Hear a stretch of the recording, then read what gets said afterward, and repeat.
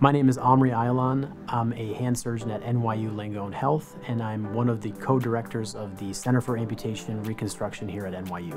Here at the Center for Amputation Reconstruction, we have a multidisciplinary approach. We have occupational hand therapists who specialize in taking care of amputees, as well as prosthetists and orthotists. So when you look at these patients from just one perspective, then you only get a portion of what their needs are, and you only see what you can help the patients with from your skill set. My name is Jacques Hacquebord. I'm the co-director of the Center for Amputation Reconstruction here at NYU Langone Health. Dr. Hacquebord and I identified a real gap in care for amputee patients, especially upper extremity patients. Oftentimes these patients are taken care of by either physicians or therapists who don't really have good communication with the whole stream of care provider. We have been able to put together a team of people that are like-minded, that are all skilled, and that are all very focused on the amputee. My name is Tom Passero. I'm an American board certified prosthetist. So in a city like New York, it's been a struggle for me as a prosthetist not to see a center like this. So I'm enthused, I'm excited, and I look forward to being part of what they're doing here.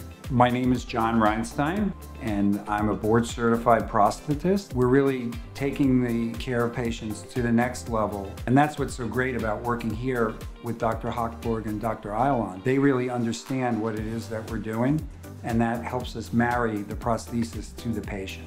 Having the occupational therapist here is immensely helpful because we can actually talk with her at the time that we're seeing the patient to determine any tweaks that need to be made in their therapy protocol. My name is Elaine. I am an occupational therapist here, and I love being kind of like their cheerleader and helping them throughout the whole entire process, educating them about a lot of things and helping them with their new prostheses, and just to be able to see them finally do something with both of their hands or both of their arms is super rewarding.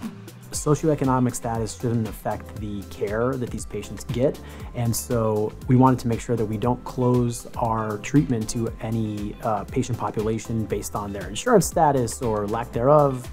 So we want to make sure that we're very inclusive to all the patient populations who need this care. The surgical advancements that we have are things such as targeted muscle reinnervation to handle the pain that patients have, but also to improve the myoelectric functioning of the prosthetics that patients have. Not everyone is a candidate for reconstruction, and that's very important here that we stress in this clinic. We never ever want to do anything just for the sake of doing it. We look and evaluate every single patient holistically to determine what are their needs. Once we've defined what their needs are, then we can say, okay, what do we have to help them and to address their needs?